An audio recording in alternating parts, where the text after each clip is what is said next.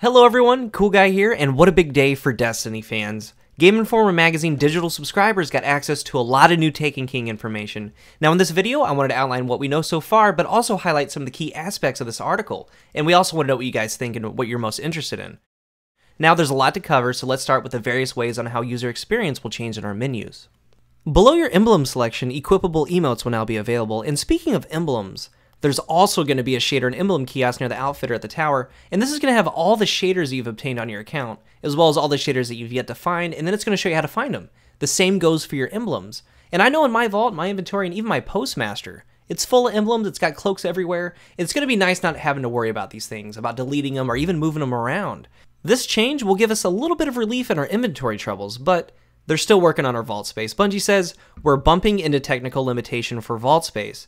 We're exploring options of getting stuff out of players' inventories via kiosks we've placed around the tower, but we're still working toward a solution that we're excited about.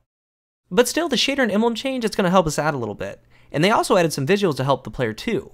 Like holding L2 on the pause screen, it's going to give an instant glimpse at the energy type equipped for each weapon. New item and subclass visual icons have been redesigned for quick recognition at a glance.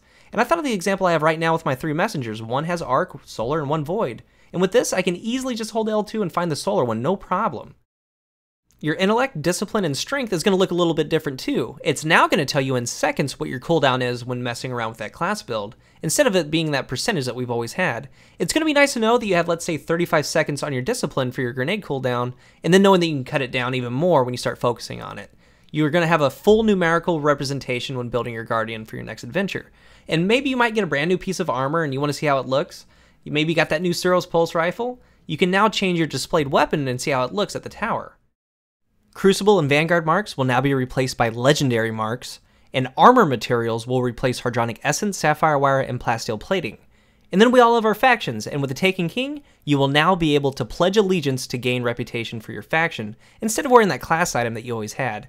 It's going to be so awesome to actually pledge my allegiance to Dead Orbit, because right now, we already kind of do it, and it's going to be nice that you can actually do it in-game. You can also turn in unwanted materials like Motes of Light, armor materials, ammo sense, and even weapon parts to that faction and gain reputation through them. The Cryptarch is also getting a little bit of a change. They say that the Cryptarch will reliably provide rewards that match Ingrams that you give them, and it's nice to know that they're still looking at this. I mean, players remember Legendary Ingrams turning into blues. They worked on that, and in year 2, they're looking at RNG as a whole. Now, RNG will reward based on what you have. In an attempt to avoid you getting those same weapons over and over, it's going to try to give you gear that's new to you.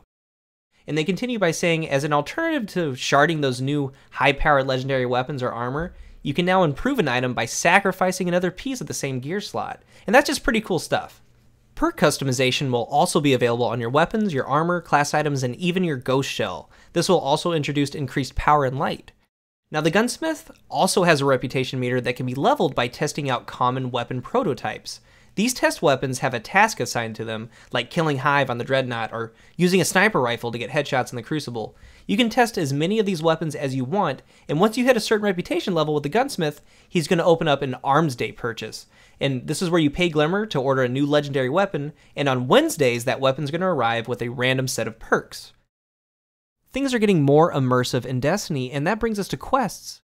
Quests are a big part of year 2, and in the weekly update on July 10th, they went over some of these changes, and each quest it's going to have steps, it's going to guide you to the finish line, not only for the Taken King, but for all Destiny content.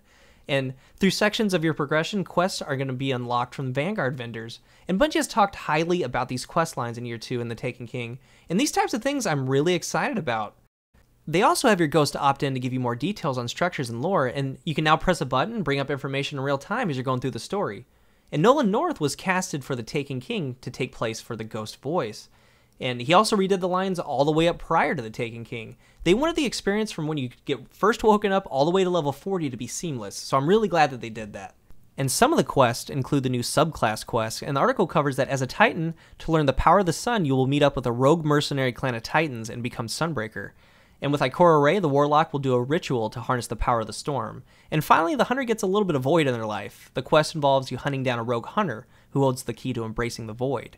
And with all these subclasses, it will bring so much to the game. And it goes on saying that all the original missions have been reorganized, contextualized, and placed within a larger quest framework.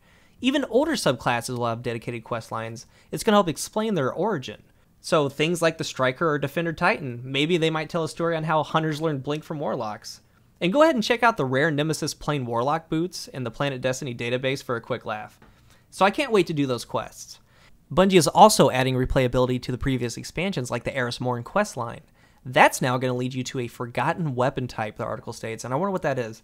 So you're going to see 8+ longer styled missions that's going to tie in with class quests, strikes, public events, and eventually it's going to lead us to the new raid, King's Fall.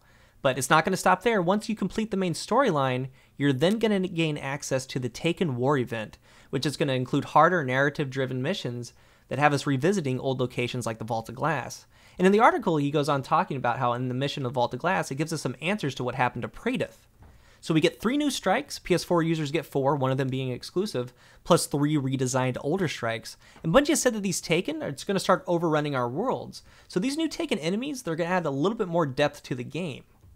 Taken captains, they have solar shields and throw out slow-moving spears of darkness that can blind you. Taken knights have a scorch melee that is area of effect damage. Taken centurions have tracking shots that aggressively seek you around corners. Taken wizards can summon shadow thralls, and that's just, it's going to add more to the mayhem. It's going to be awesome. Taken scions can multiply if you don't dispose of them quickly. Taken vandals can restore their health by deploying a shield similar to the Defender Titan shield. Taken phalanxes have an impulse blast that works like their shields. And just from this small sample of PvE information that we've received from this article, you can kind of get a feeling for how big the Taken King truly is. They have also added to their Crucible game mode. 8 new maps, 3 new game modes, and the modes are Mayhem Rift and Zone Control.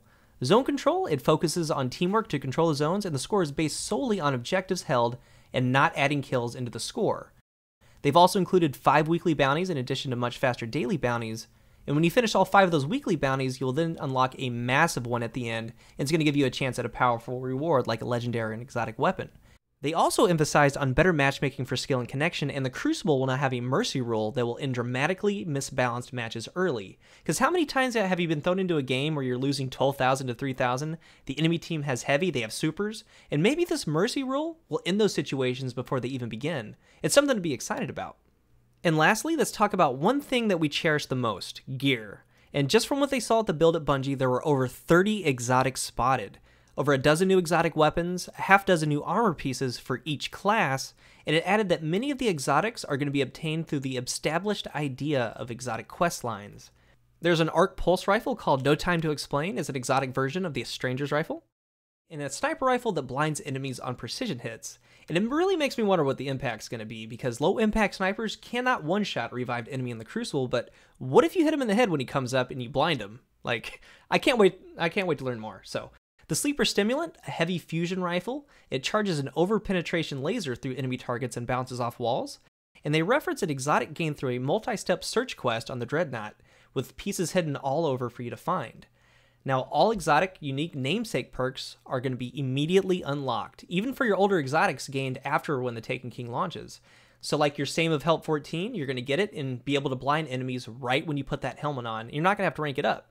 And we all know that when you get a new exotic, like a helmet, it's just a helmet when you put it on, right? There's nothing special about it. So they're making it to where the item feels exotic and powerful once you get it and put it on. So that's going to wrap things up. The Taken King is featured in September's Game Informer magazine, so be sure to pick it up and give it a look. And let us know in the comments which update or change you're looking forward to the most. Thank you for watching, I am Cool Guy, and stay tuned to PlanetDestiny for continued coverage of the Taken King.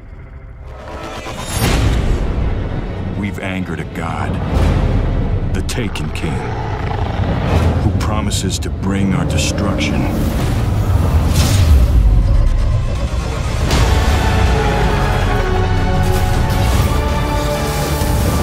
Most would think it wise to run. But we're the line between survival and extinction. We're Guardians. And Guardians don't flee. They fight.